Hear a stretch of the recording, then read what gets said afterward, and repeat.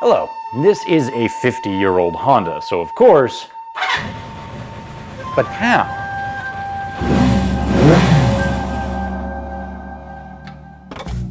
Well, Japanese manufacturing starts by eliminating the 7 wastes, known to Honda as the 7 muda. Now first is the waste of over-processing. That'd be finishing a part to a standard that is not really necessary. Next is the waste of superfluous inventory, having more parts on hand than is currently needed. Now this knocks on to a waste of transportation. If I ship here more raws than I need right now, I'll only have to uselessly ship them back to the storage area. The downstream equivalent is a waste of overproduction, producing more than is needed for the next stage of production.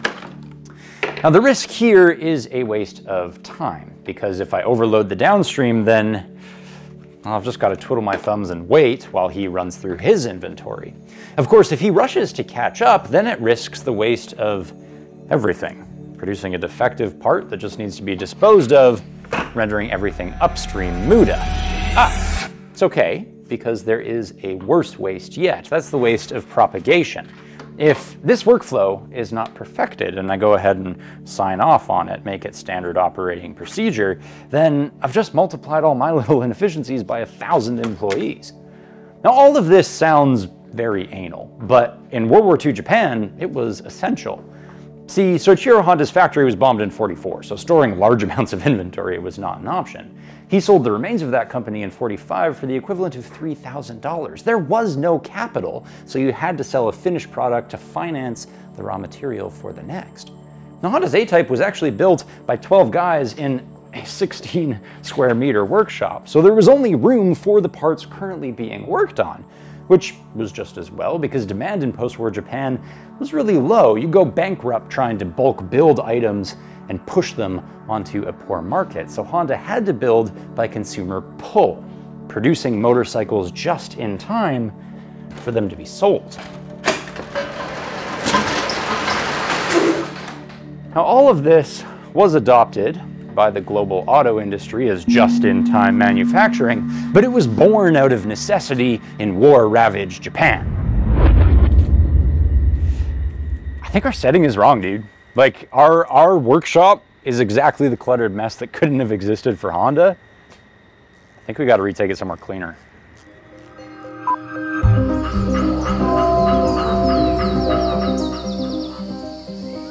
Hello, this is a 50-year-old Honda, so of course, but how? Just-in-time manufacturing is only enabled by the 5 S's.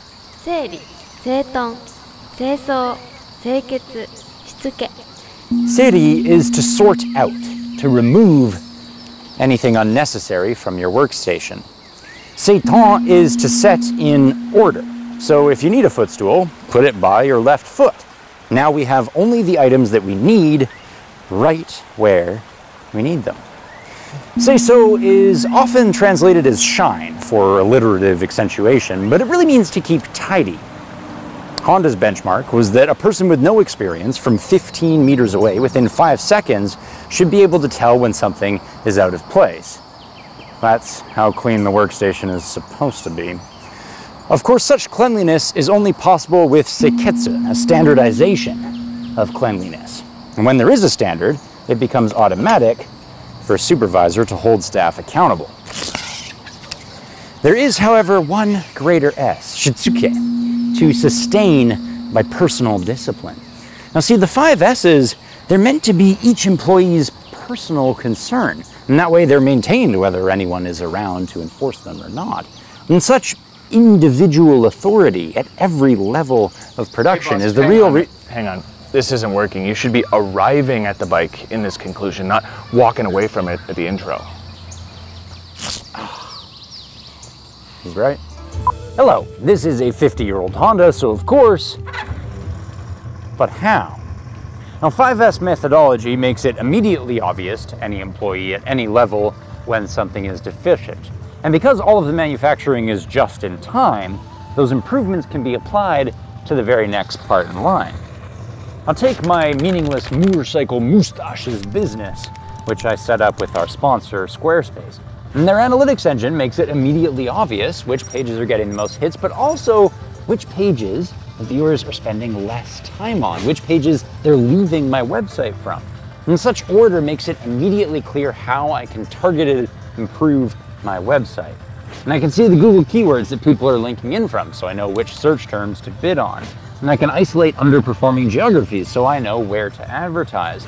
And since I sell through Squarespace as well, I can elucidate the traffic sources that are directly converting sales. And click the link below if you also want to make targeted improvements to your business, as Honda did with this swing arm, for example. See, on the CB350, it was a swing arm that had a plate welded to it to carry the axle, and that's very normal. But on this CB404, a line worker noticed that he was welding onto a tapered steel part that could just be pressed into that carrier plate. So that's what Honda did. Or take this little retainer loop on the brake pedal. And this time it was a test rider who got his foot caught between the brake pedal and the engine case, so he suggested Honda add the loop.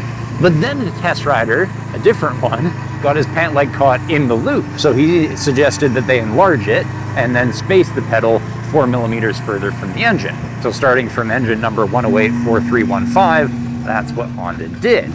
Or take the ergonomic. You can tell that I'm a little cramped as a 6'3" Canadian on these rear sets and low bars. And this time it was Honda's North American marketing team that noticed that. So from frame number 1056883 onward, Honda gave us more forward pegs and higher bars. These constant little improvements are known as Kaizen. Kai for continuous change, and Zen for goodness.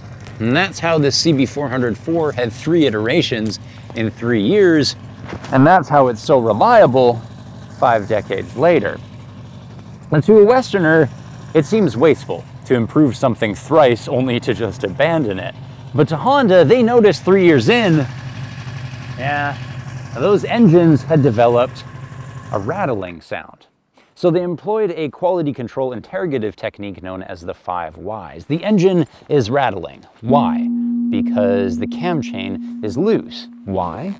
Because the horseshoe tensioner is seized. Why? Because the chain was rubbing up against the tensioner pivot. Why? Because the owner failed to keep it tight enough. Why? Because the port for doing so is located right behind the tire. It gets gunked up and the owner just couldn't be bothered to keep up with the maintenance intervals. You can see how Honda uses the 5 whys to get down to the root of the problem and then solve that. But when the root of the problem is that consumers are dumbasses, well, Honda will typically just abandon the part and replace it with something that is better designed for human nature, like the more idiot-proof tensioner on the CB650 that came after this. You know what, dude? Looking at the parts is kind of boring. Why don't we do something more fun than the edit? Yeah, okay.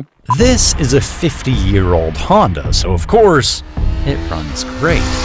Because the desolation of World War II pressed Honda into just-in-time manufacturing. Because JIT is only possible if your workforce is tuned to the 5 S's. 整理、整頓、清掃、清潔、しつけ。 And because 5S naturally illuminates Kaizen continuous refinements. So when people ask if China will conquer motorcycle manufacturing next, tell them that Japan did it by respecting the authority of every worker from top to bottom. And individual authority is the one thing authoritarians can't copy.